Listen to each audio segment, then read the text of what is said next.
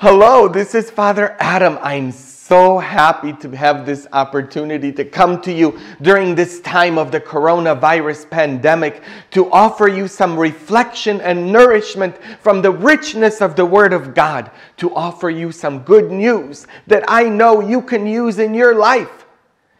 On Thursday, April 2nd, when all the priests during the Chrism Mass are to gather with the bishop in the cathedral, I didn't have the opportunity to do that this year because of this pandemic and churches are closed. There's no Mass being celebrated publicly. And for the first time in my 10 years, I didn't have the chance to renew my vows, which I was looking forward to because this is my 10th anniversary. And I was sad. And I was feeling depressed.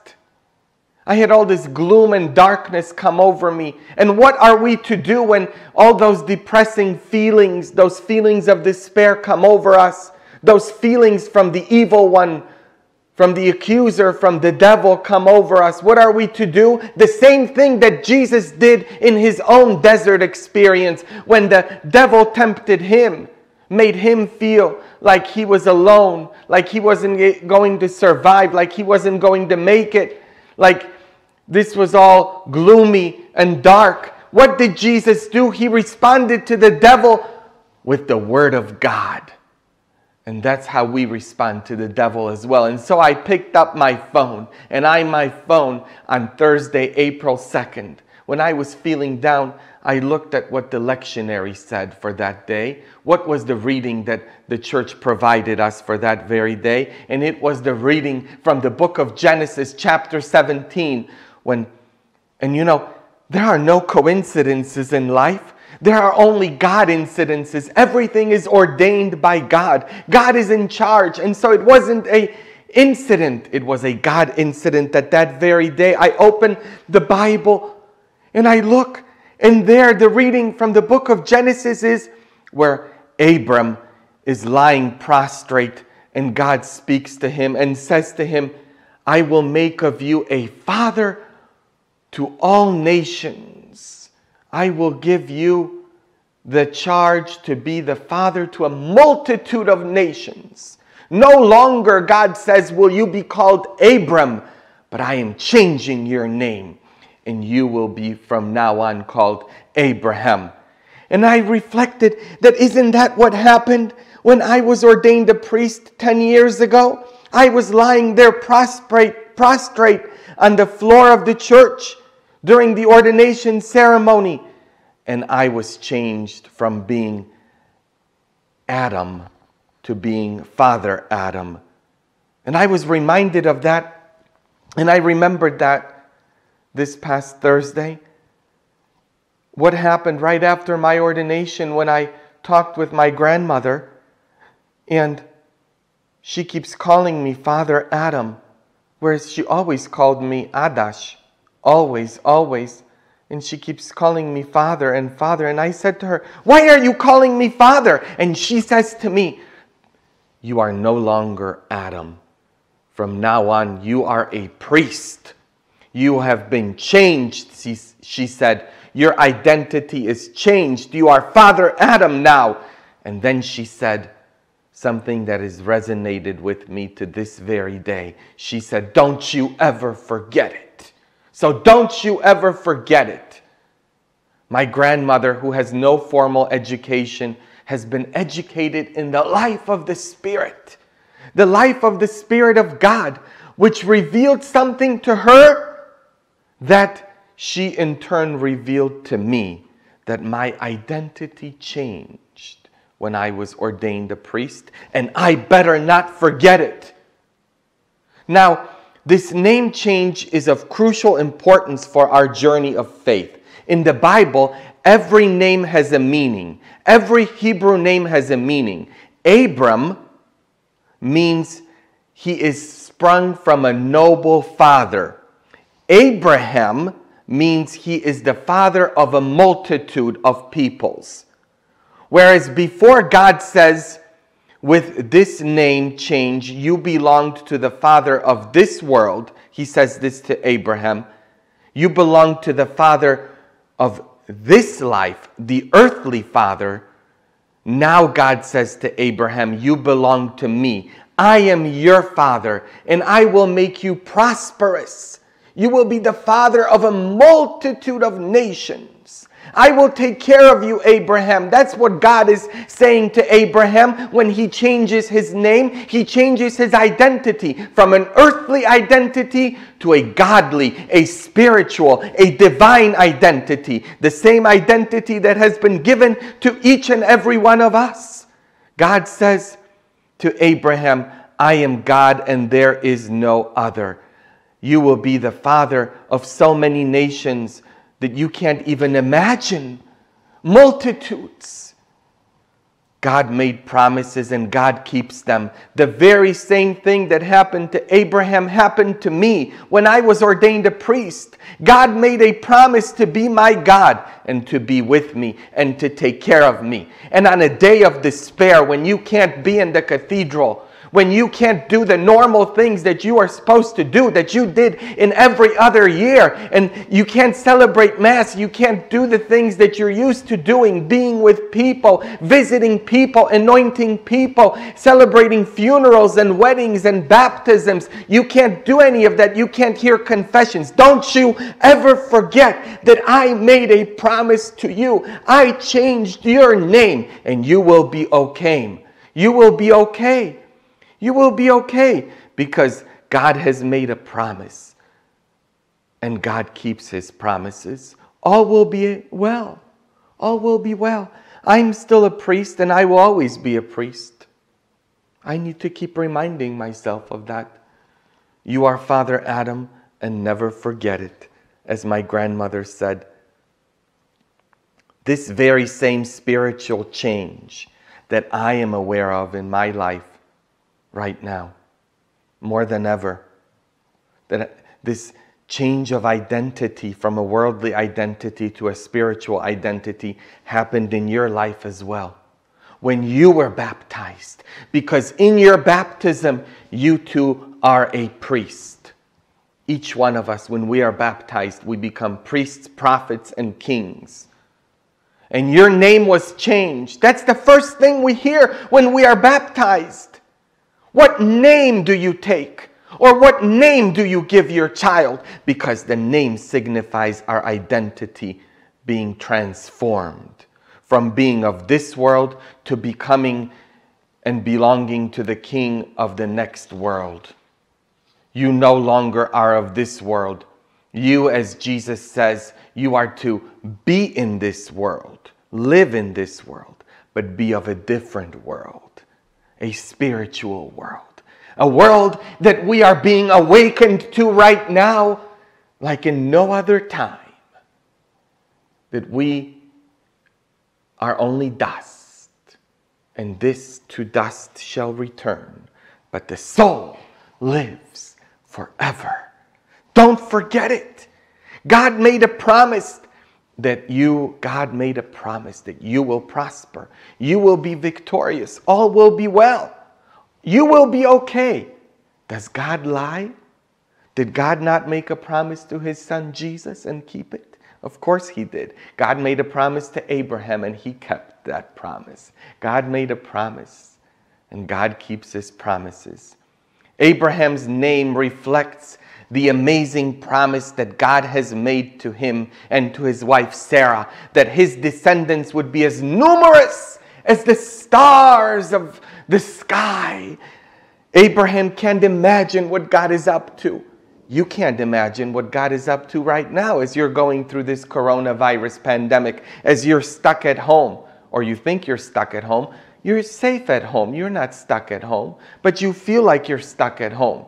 As you're going through a time of economic uncertainty, as you see the stock market crash, as you can't put up anymore with your spouse 24/7 or with your kids, as you almost feel like after you turn on the television or listen to the radio that you're catching this coronavirus just from the news. You've been saturated with fear and worry and anxiety. You can't go to church. You can't go outside.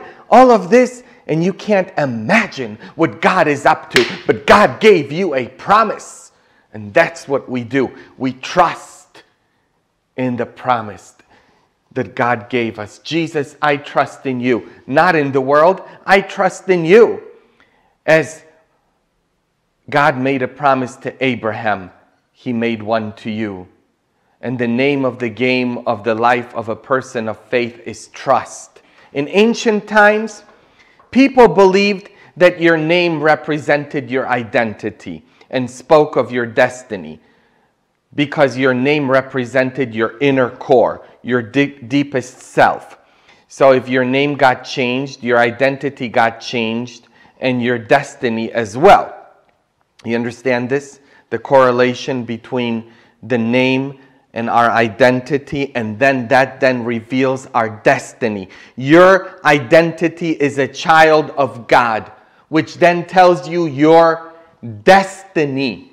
You are destined for something more than just being now in this coronavirus hell. And it is, with all the people dying, so many countries, 145 countries now affected, thousands of people. It is hell. But that is not our destiny. Our destiny is a life, and glorious life, an abundant life, the life of God, the life of the Spirit. Your destiny is not the coronavirus pandemic shutdown, enclosure. Your destiny is not shelter in place. Your destiny is not to be always inside, not being able to go out. This messy mess is not your destiny. Being jobless is not your destiny. Not being able to pay your bills is not your destiny. Living in a place of fear and worry and anxiety and depression is not your destiny. Living a life enamored by money, work, luxury, material stuff, addictions, the casino, alcohol, drugs, sex, pornography, going out all the time to restaurants and not staying at home and eating with your family and cooking for your family. Those are not your destinies. You have a different destiny. Not having time for God or prayer or mass. Those are not your destinies. Working overtime as if you were a slave 12, 14 hours a day. Those are not your destinies. You are destined for more. You are destined for greatness, spiritual greatness. And God is your destiny. Heaven is your destiny. The heaven now that God wants you to experience with His salvation, His health, His healing, and the heaven of the life to come when you get reborn in the Spirit, when you are reborn to the life of God. That is your destiny, not the coronavirus. This is only a tool that we are going through. Only a tool. Something to wake us up. So use it to wake you up. To realize your spiritual destiny. Wake up, says the Lord. I have changed your name. I have changed your name. I am your God, and there is no other. You are mine. Look what I have promised you. And once you hand over your whole life to God, your plans change. Your destiny changes. What you treasure changes. You no longer treasure money, stuff, material possessions, but you start treasuring the people in your life, your spiritual life, your inner health. You live in the destiny that you are destined to. Heaven. That's where we are to live. And heaven is joy. Heaven is cheerfulness. Heaven is happiness. It's the presence of God. That's what God wants for you. But you have to be reborn to that life. Leave the other identity, the worldly identity, and take on the identity of God. Everything about you needs to change. Even your name. Abram is no longer Abram. He is now Abraham. In the Gospels, we see this all the time. That's why Simon is changed to Peter. Paul used to be Saul. Now he's Paul. He takes on a new identity in Christ, so that it's no longer Paul who lives, but Christ who lives in him. No longer Abram, but Abraham, and God in him, God's Spirit in him. You are no longer, in other words, part of the world identity. You are different. You are holy. In fact, the Bible in the New Testament, the letters of Paul, addresses the followers of Jesus as saints. Saints are different. We are called to be saints, and great saints. Don't miss your opportunity. And to be a saint, it's from the Greek word meaning different. Different. To be separate. Separate from all the world gives us. All the distractions. All those unholy, sinful ways. To be different. And in fact, that's when they, in the early church, when they looked at Christians, the others, they would say, look how different they are. Look how they love each other. Look how they forgive each other. Look how generous they are. They held everything in common. Nobody lacked for anything. Look how different they are. They were saints, which is what we are called to be. So you are no longer the worker. Huh? You are no longer the worker bee as your identity by being addicted to work. Your work is no longer your identity. The communists, when I lived in Poland, the people were always embedded with this, that your identity is a worker, a laborer. That's your work. Work makes you free, the Nazis said. And the communists instilled this very same thing. Work makes you free. The only one who makes us free is Jesus. Internal freedom, not outside freedom. He frees our soul. He frees us so that we can live the life that He wants us to live. When you take on the identity of Jesus and you allow Him to change you, you no longer have the identity that the world gives you, like the fact that you are a casino addict, because you go to those Gamblers Anonymous meetings, and if you do have an addiction to the casino, you need to be in the Gamblers Anonymous. This is your time. Take this opportunity. But that doesn't define you. Your addiction doesn't define you. Your sins do not define you. You are not the alcoholic, the drug addict, or the divorcee, or the former prisoner, or the one who cheated on her husband or his wife, or the one who betrayed, or the one who filed for bankruptcy, or the one who beat his wife in the past, or the one who failed at a business venture, or the one who didn't do a good job as a parent, or the one who had his house foreclosed upon. You are not the one who had an abortion, or who didn't do a good job in raising your children, the one who should have done this or that. You don't have the identity of the world. You are not the fat guy or the fat woman that the world tells you are, or the ugly one, or the worthless one, or the sick one, or the one who was sexually abused. No, just as these biblical personalities, Abram was changed. Peter got his name of Peter. Paul is no longer Saul. You too need to experience that change, that identity change. You need to have that same identity changed when you have an encounter, a personal encounter with Jesus.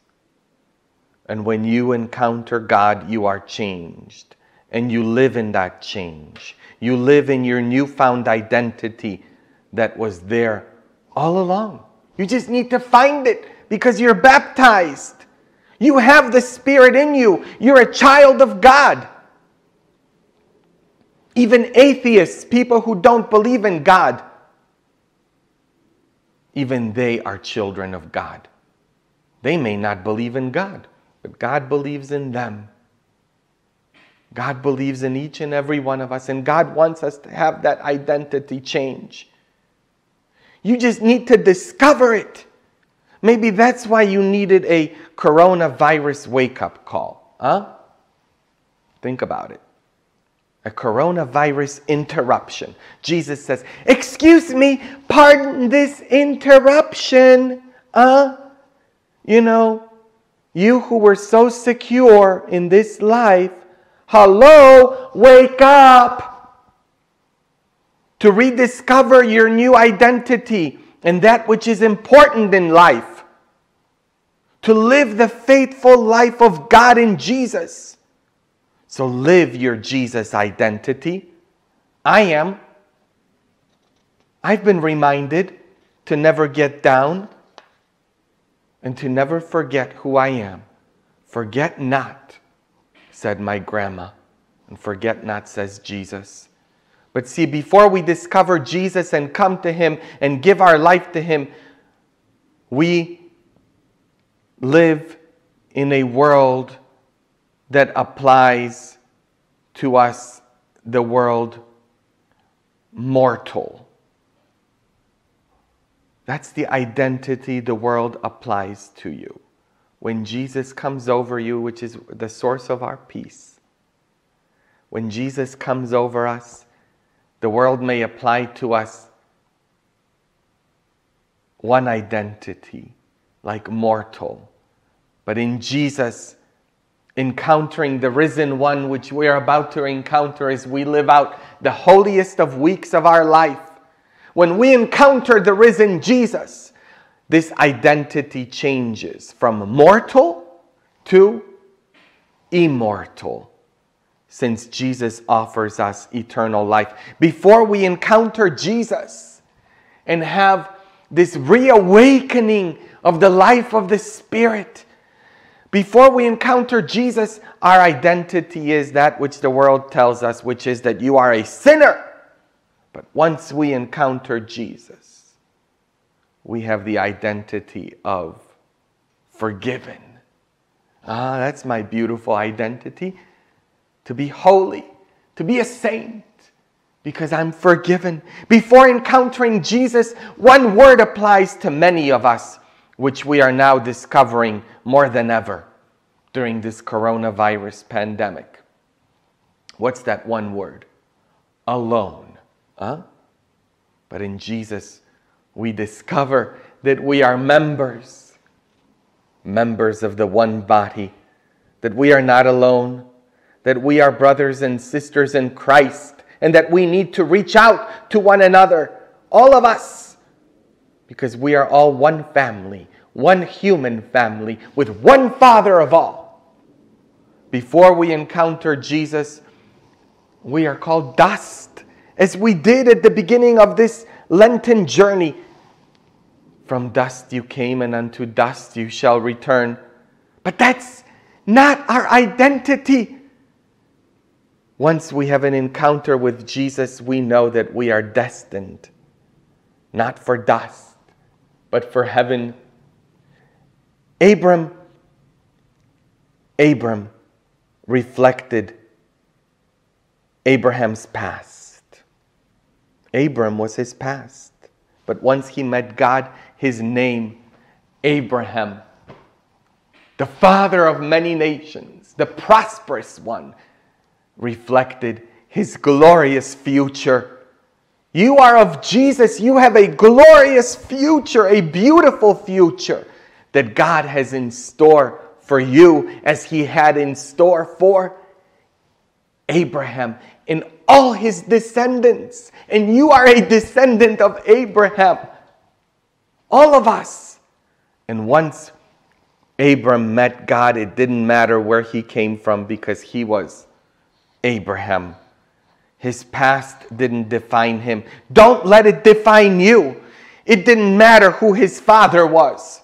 God was changing Abraham and showing him the way to the blessed future God had in store for Abraham. And the same is true for you. God has a future for you, a glorious future. Doesn't matter who your father was in the past. That's your earthly father. That represents, all the stuff of the world. What matters is your identity in Jesus. So whoever in the past gave you a name, whoever gave you a name in the past, whichever father gave you a name in the past, maybe the father, that was in charge of you at work, or the one that was in charge of you supposedly in your marriage, or the one that was in charge of you in some addictive behavior, whatever gave you a name in the past, it doesn't define you. Whoever called you a name when they were bullying you. I was bullied in school, so I know what that's like. I used to be very heavy, and people called me fat and all sorts of other things. But no, those are not my identities. Worldly identities are not our identities. They don't define me. And the coronavirus doesn't define me and doesn't define you. God defines me and God defines you. God defines you, so to hell. To hell with all those names and definitions and identities that you have adopted in the past, or that your ex gave you, or your abuser gave you. Maybe your abusive parents, or the person who abused you sexually gave you, or the person who abused you physically gave you, or your haters gave you. To hell with those names and identities. They don't define me and they don't define you.